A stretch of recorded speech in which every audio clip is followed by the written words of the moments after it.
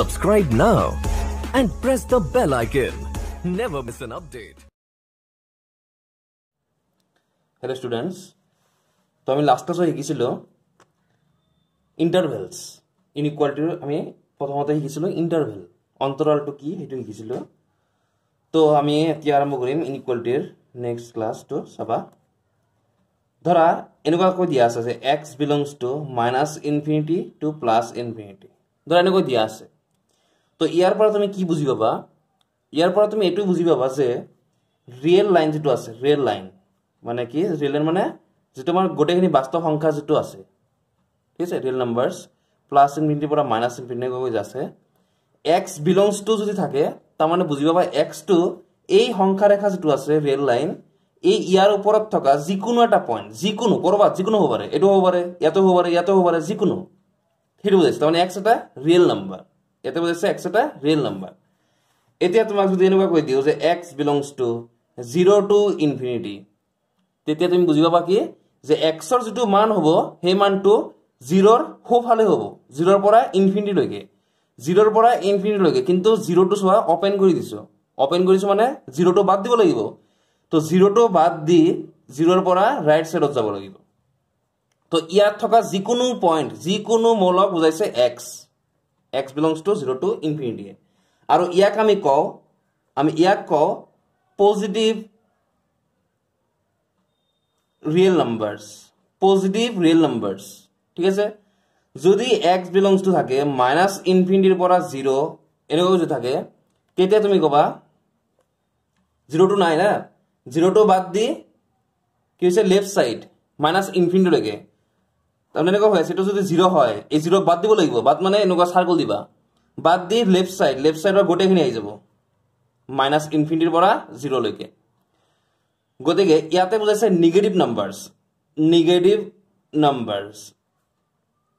negative real নাম্বাৰস ঠিক আছে ঋণাত্মক বাস্তৱ সংখ্যা এতিয়া যদি কও যে x belongs to 0 to infinity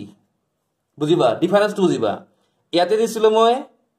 0 to infinity ইয়াতো 0 to infinity কিন্তু পাৰ্থক্যটো সোৱা ডিফাৰেন্সটো সোৱা কি আছে ডিফারেন্স ইয়াতে 0 to নাই ইয়াতে 0 to আছে তো যদি 0 to আছে তেতিয়া কি হ'ব 0 ৰ পৰা স্টাৰ্ট হ'ব 0 ৰ পৰা স্টাৰ্ট হয় ৰাইট সাইডৰ গোটেইখিনি বুজাইছে 0 ৰ পৰা স্টাৰ্ট হ'ব তো 0 তো তোমাৰ এটা পজিটিভ নাম্বাৰ নেগেটিভ নাম্বাৰ একোই নহয় 0 to ঠিক আছে 0 to পজিটিভ নহয় নেগেটিভ নহয় গতিকে এই ক্ষেত্ৰত আমি কম নন নেগেটিভ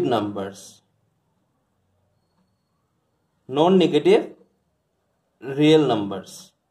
যদি তোমাৰ 0 to ইনক্লুড হয় তেতিয়া তুমি বুজি পাবা নন নেগেটিভ আৰু 0 to যদি এক্সক্লুড হয় যদি বাদ দিও 0 to তেতিয়া কয় পজিটিভ একেদৰে যদি 0 x belongs to যেনেকৈ থাকে -infinity to 0 ক্লোজড তেতিয়া বুজি পাবা নন পজিটিভ ৰিয়েল নাম্বাৰস ধৰিব পাৰিছে না তো এনেকুৱা চাইটা হৈ আছে পজিটিভ ৰিয়েল নাম্বাৰ আৰু non negative real number difference দুটা সোৱা এই দুটা মাজৰ ডিফারেন্স হৈছে পজিটিভ বুলি গলে 0 নাই নন নেগেটিভ বুলি গলে 0 আছে এইখিনি ডিফারেন্স বুজি পালা এতিয়া নেক্সট আমি আৰম্ভ কৰো ইনইকুয়ালিটি নেক্সট যাও সোৱা এটা एग्जांपल লৈছো মই যে আইডেন্টিফাই ট্ৰু অৰ ফলস ট্ৰু হয় না ফলস হয় হেতু आंसर দিব লাগে মই ধৰা এনেকৈ লিখিলো এটো লিখিছো না আৰু মই এটো লিখিছো এতিয়া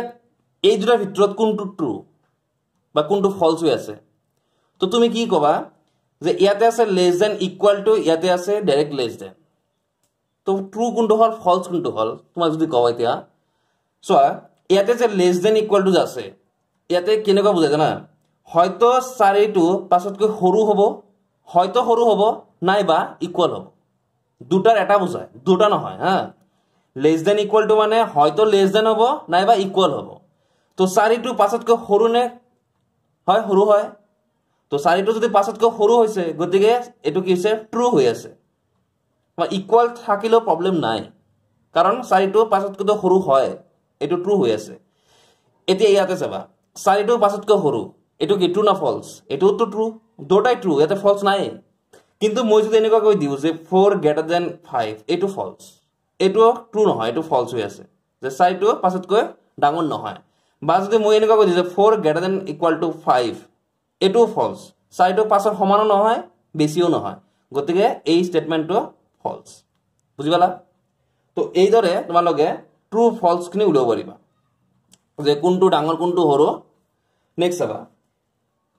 নেক্সট নোট লিখিবা নাম্বাৰ 1 নোট লিখা ধৰি লোৱা তুমি যে a কৈ b ডাঙৰ সাপোজ a তুলনাত b ডাঙৰ হৈ আছে সাপোজ ঠিক আছে এতিয়া যদি মই দুফালে এটা নাম্বার k দি মাল্টিপ্লাই কৰো যদি মই দুফালে k দি মাল্টিপ্লাই কৰো যত where k belongs to বুজিবা where k belongs to 0 to infinity তামানে k to positive where k is positive হয় না 0 to infinity মানে positive তো a কো যদি b ডাঙৰ হয় আৰু যদি k দি আমি মাল্টিপ্লাই কৰো আৰু k to কি 0 কৈ ডাঙৰ তেতিয়া তুমি মন ৰাখিবা সিম্বল টু সেম থাকিব সেম সাইন টু সেম থাকিব কিন্তু যদি তোমাৰ ইয়াতে k এৰ মান যদি আমি মাইনাস ইনফিনিটিৰ পৰা 0 লৈ লও তামান নেগেটিভ যদি লও k যদি নেগেটিভ হয় যদি আমি k দি মাল্টিপ্লাই কৰো তেতিয়া সাইনটো চেঞ্জ হৈ যাব তো এইখিনিৰ পৰা তোমালে এটো বস্তু মনত ৰাখিব লাগিব যে a less than b আছে আমি দুফালে এটা নাম্বার মাল্টিপ্লাই কৰি দিব পাৰো কিন্তু কেতিয়া পাৰো যদি k টো পজিটিভ হয় নাইবা k টো নেগেটিভ হয় যদি পজিটিভ হয় তেতিয়া সেম সাইন থাকিব আৰু যদি নেগেটিভ হয় তেতিয়া কি কৰিবা অপোজিট সাইন মানে লেস দেন থাকিলে গ্ৰেটাৰ দেন থাকিলে লেস দেন যদি তোমাৰ ইয়াতে ইকুয়াল থাকে এটো ইকুয়াল থাকিব প্ৰবলেম নাই ব্লকত বুজিবালা